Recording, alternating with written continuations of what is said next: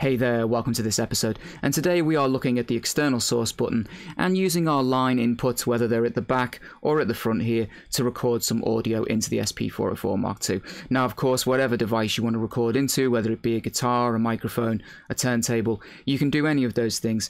And at the front here, the inputs are kind of designed for like a microphone or a guitar. I'm using an iPhone as an example simply because I don't have a microphone with that kind of attachment, or a guitar or an instrument at hand that I can kind of show you. So I'm just going to be playing using this. And the first thing I want to talk about is the external source button itself. You'll see at the moment it's not turned on. If I turn it on like this, turn it off. When I play some audio, and I'm just playing something from my iPhone here just so that we've got some audio coming through, you will notice you can't hear anything. You'll only hear something when you enable the external source button.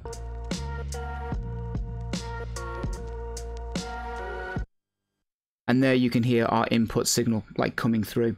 Now, on this example, it's not the best because of course it's not either, you know, a microphone or a guitar or an instrument.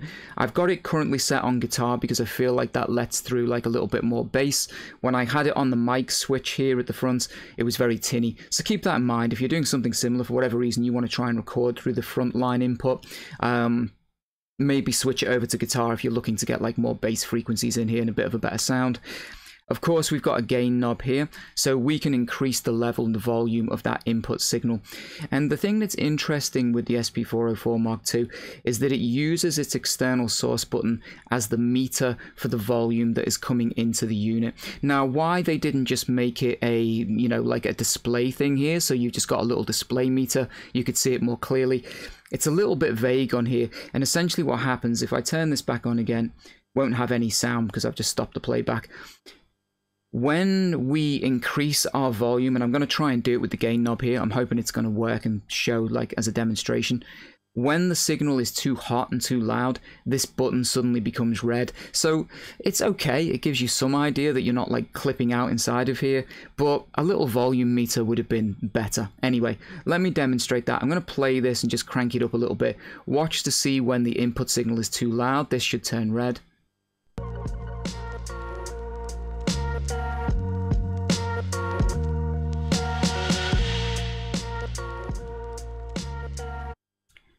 Now, you could see that there, hopefully. As I drive up the input signal, it becomes too loud, so essentially it's giving me a little bit of a warning that that's, you know, quite a loud signal coming in. I believe it maybe goes through a couple of shades of orange before it hits red. Either way, I think it's a little bit vague. But whether you're using your line input at the front here, or you're recording in from the back, and I've got a turntable set up just so that I can show it recording from the, you know, the back end of the device, it works in exactly the same way.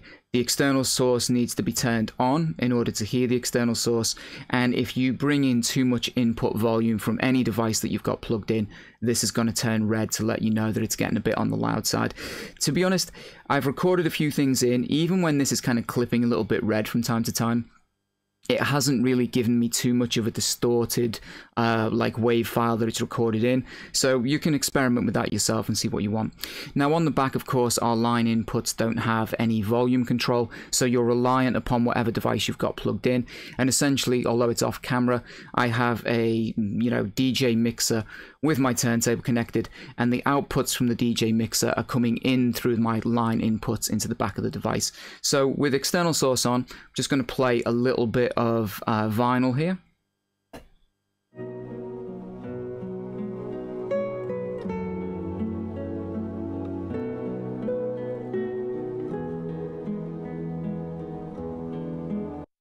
And what I'm going to do now, I'm just going to crank the volume a little bit more on this, just so that, again, you can see this kind of clipping mode. It'll let me know if the signal's too hot.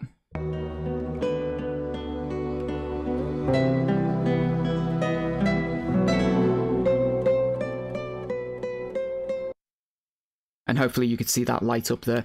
So, as I said, whether it's coming in through the back, coming in through the front here, whichever input you're using to bring sounds, instruments, whatever, into the SP-404 MKII, you're going to rely on your external source button, one, for the monitoring, so that you can actually hear that incoming signal, and two, watch out for the red clipping on the pad, because that is the indication that you are bringing in a too loud a signal. It's too hot and you might get some distortion. So that is essentially the external source button here. There are other ways to record via USB-C. I'm going to do that in another episode for you guys. So take care, and I'll see you then.